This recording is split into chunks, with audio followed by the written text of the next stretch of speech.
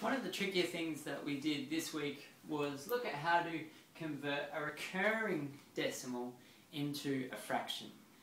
So when it's a terminating decimal, it's not too bad. We just write it over the power of 10, represented by the last column it's in, and then we go through a process of simplification. But here, we use this special tricky roundabout algebraic method. And there's plenty of examples in the study guide for those. I just want to go through one of these mixed ones. I think these are the hardest ones, so if you can understand how to do these, then you should be pretty right. So, our first step is I say, or I assume, that there's some fractional representation for this number. So it's 0.106 recurring, just the 6 recurs.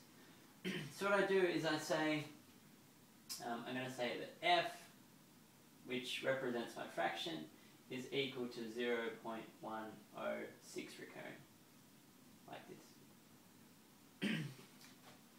And now in some of the other examples, what we do is we look at 10 times f.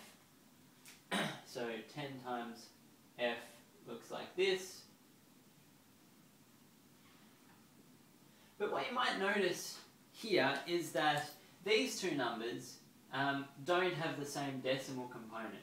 So what I'm looking for is two numbers that have exactly the same decimal component, so that I can do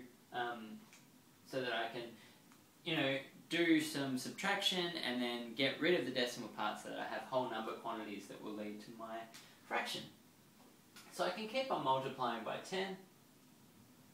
Now I get 10.6666. So I still don't have two decimals that have the same decimal part, but when I go to 1000f, now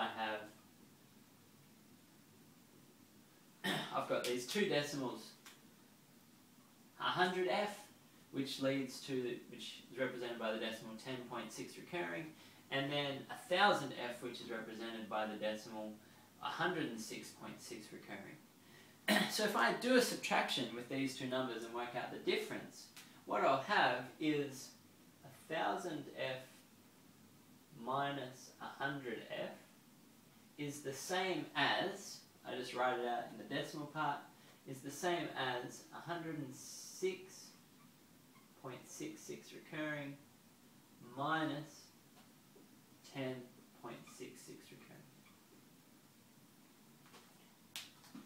recurring. So on this side I've got 1000 minus 100 lots of f, and that gives me 900f.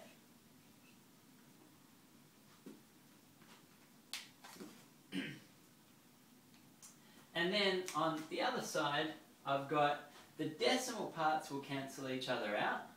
I mean, you might recognize that this is 106 and 2/3. Might write that out. It's 106 and 2/3 minus 10 and 2/3. So, but either way, once I've got that recurring decimal and they're the same, I know that the decimal parts will cancel out. And on this side, I just get 96. So I've got that 900f is equal to 96. I then, to get f by itself, an expression of f by itself, I divide both sides by 900, because that enables me to cancel out essentially this 900 here. So I get f is equal to 96 on 900. And then my last step is just to simplify this fraction.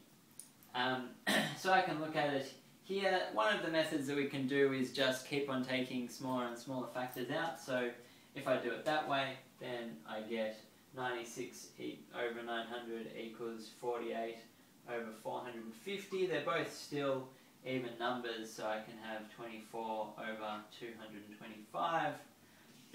And then at this point I need to think about whether these are relatively prime or not. I can do that in terms of, well, looking at these. I've got 2 and 4, so that's divisible by 3, and then 2 plus 2 plus 5 is also 9, so that's divisible by 3, so I can still go further and make it 8 divided by 75. And then at this point, I believe, yeah, at this point those numbers are relatively prime. So what I also could have done is looked for the highest common factor of these numbers, which must have been 12, I guess, and then if I divided 96 by 12 and 900 by 12, I'd get to here as well. So the important part of this process is just continuing to multiply our fraction by 10 until we get two numbers that have exactly the same decimal component, and then we can do the subtraction, and everything else sort of follows from that. And you know, we could see from this first position, maybe we could see that in order to get this bit as the decimal, I need to multiply by 100 and then one extra 1,000 so that I get two of them. I don't necessarily have to write them out step by step, but sometimes this just helps us find them. Okay, have a good day.